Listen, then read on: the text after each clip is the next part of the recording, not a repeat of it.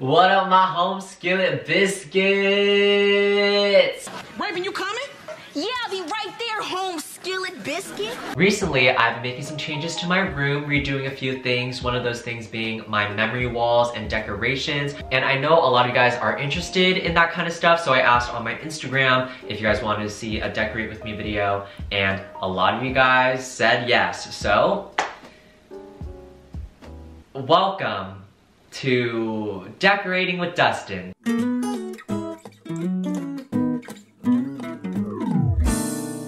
So I already worked on my other walls already, but I saved this wall exclusively for this video. And this is kind of like my main wall in my head because this wall is always the wall that is shown in my videos. And I feel like it's the wall that most of you guys recognize the most. So I thought it was only right to decorate this wall for this video. Personally, how I decorate and do a memory wall, I first start out with the bigger main pieces and then I kind of just build around that with the smaller pieces. This poster was actually here already, but I decided to keep it here just because I have nowhere else to put it, and also I don't have another big piece like this to replace it with, and I still like it. I still think it looks good here, so I'm just gonna leave it. This morning I went to the antique store with my friends, and it was like this big building with little booths of vintage antiques, and I picked myself up some of these magazine advertisement clippings. I still to this day do not know what these are really called, but they're basically just old magazine advertisement clippings with like articles, and these are one of my favorite things to decorate with. I know a lot of people find images on Pinterest and stuff and print them out to put on their walls, but the thing with that is I feel like a lot of rooms start looking the same because everyone uses kind of the same images. But the thing with these is they're a little bit more unique, and it's most likely not other people will have it. I just really love vintage antique type things, and I just think they're cool to decorate with, and I really like the vibe. It very much so fits my vibe.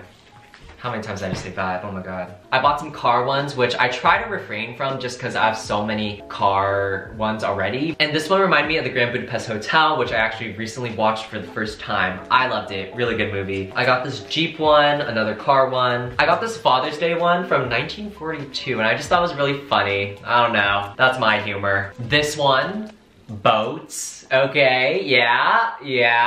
I just watched an episode of iCarly yesterday where Spencer got a boat. I mostly got this to change it up because I have too many car ones, so I was like, oh, what's the next best thing? Boats. And then lastly, I got this Los Angeles Home magazine from 1968. And it has such pretty images in it of like home decor and things. I bought this with the intent to tear out the pages and put them on my wall, but I actually think I'm going to just keep it intact and to look through for inspiration stuff just because it's too pretty for me to ruin. And I really love the 1960s. It's one of my favorite eras. I just love the whole aesthetic of it. Not the racism. Don't like that. When I talk about eras, I'm strictly talking about the decor and the fashion. Also music sometimes.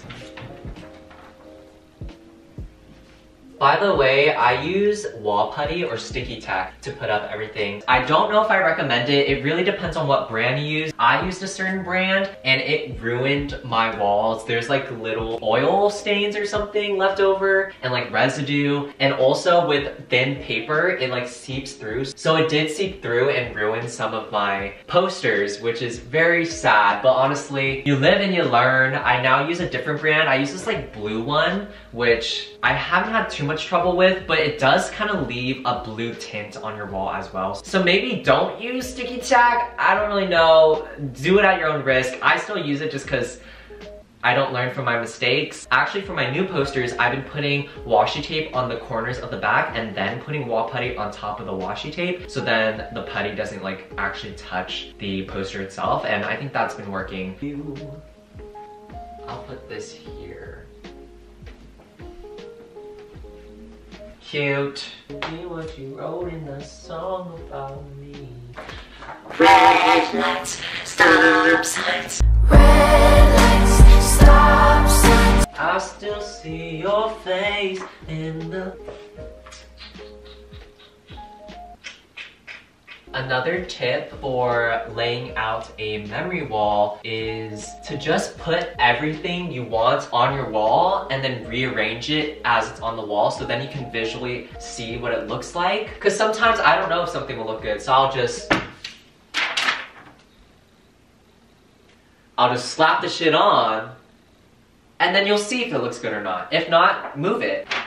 Oh, I didn't even know this was on the back of this. Hot scandal brewing. Crazy. Okay, coming together, okay. I'll also kind of play Tetris with it and make sure everything symmetrically fits perfectly. Like right here, I'll just have it perfectly aligned with this poster. And then I also like lift this a little bit to kind of create a staircase effect. That's something I've noticed that I like the look of. So I'll try to make it kind of off a little bit and kind of like irregular shape. I should get some frames to like change it up. I guess I could get into why I decided to change up my room. I started to get tired of my room. It was at that point where I walked into my room and I no longer was excited about it. And lately my life has been very boring and repetitive and monotonous. And I really just needed a change in my life. I need some excitement. I need something new. And for a while I did love my room a lot. I finally got it to the point where I really loved it and it reflected me really well. But I think I've grown and changed a lot this past year, where now my room no longer really reflected who I was, and it was very high school Dustin. I looked around my room and I just saw high school me. Even though I was only in high school last year, I'm a completely different person than I was my senior year. And all the photos were outdated, they were all from high school. I'm about to sneeze.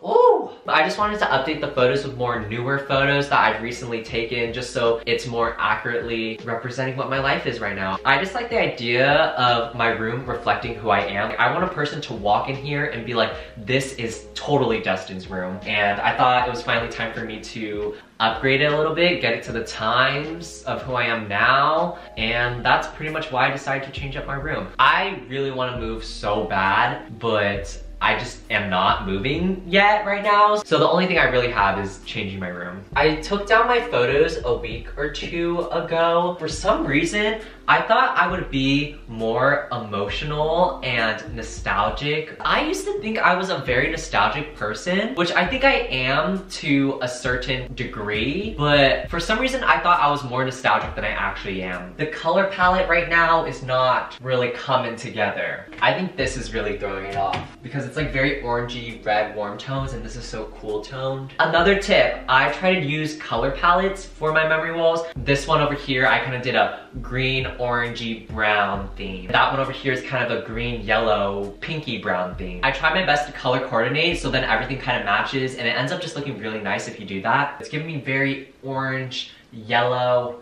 red. Yeah.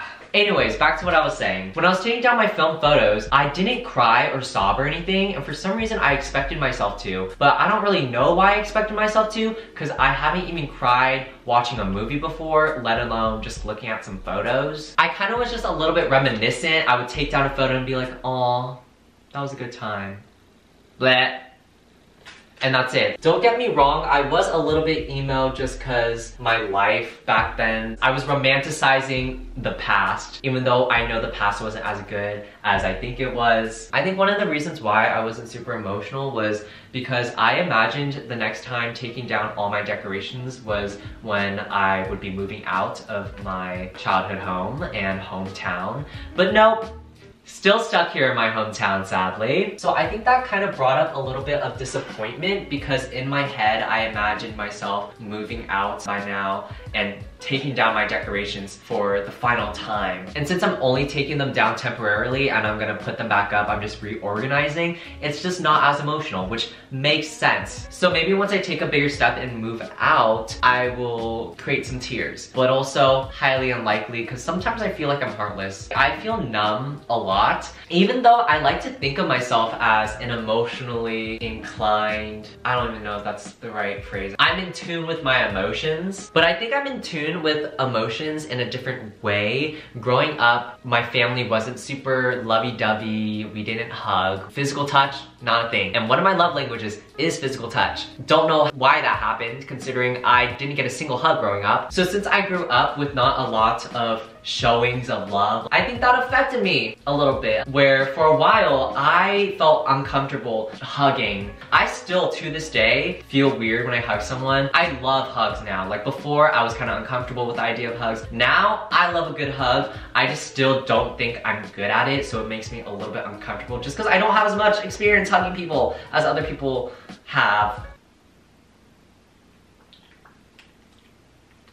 What was I even talking about? Oh yeah, my lack of emotions. So due to that, it's very hard for me to cry. I do not cry very often. But I think I'm more emotionally in tune when it comes to talking about my emotions and like talking deep with someone. I'm also good at like digging deeper into like someone's mind. That sounds kind of pretentious. If someone wants to talk deep, I'm the person to go to.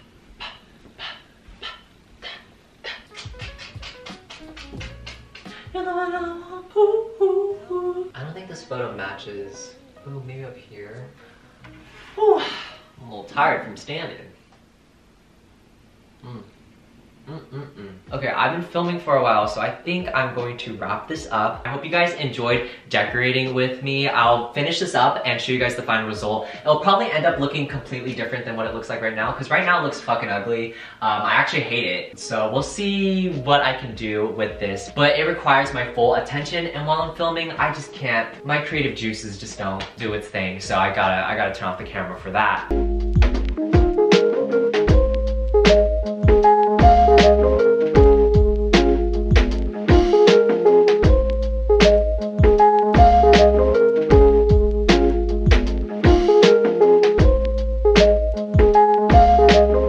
Okay, I'm hungry now. I made Gigi Hadid's vodka pasta last night, so I'm gonna eat that. Peace out, Girl Scouts. No, we're not ending that way. How do I end this? Bye. Or is it something I said?